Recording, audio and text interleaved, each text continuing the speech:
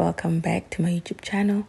I am Bridget, a trainee, but you can call me Pretty CEO in the building, and that's in a period, and that's a sub. Hello, hi, I'm here, no ring.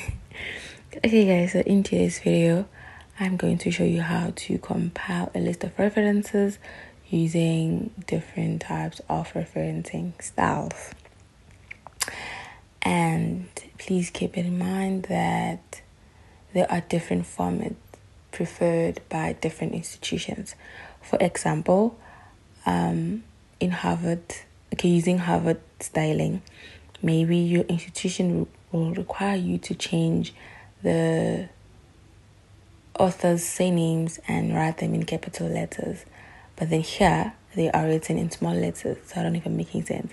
But please check your university citation booklet or citation book or anything that you were given regarding how to reference and whatnot.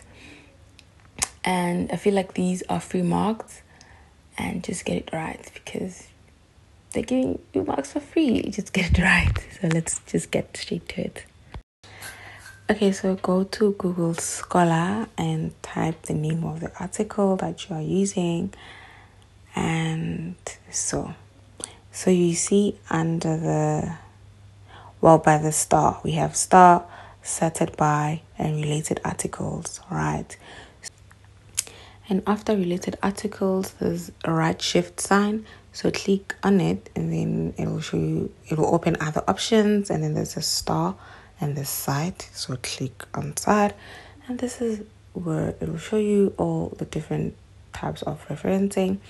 And then just choose the correct one and make changes when necessary, and copy and paste to your actual work.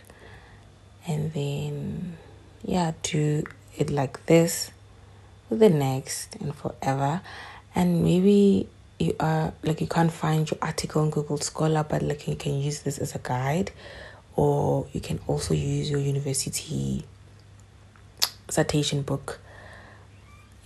So basically this is it, and I hope you enjoyed this video and it was informative, and it will make your life easier, your school life actually. I thank you for being here. I love you loads. See you next time.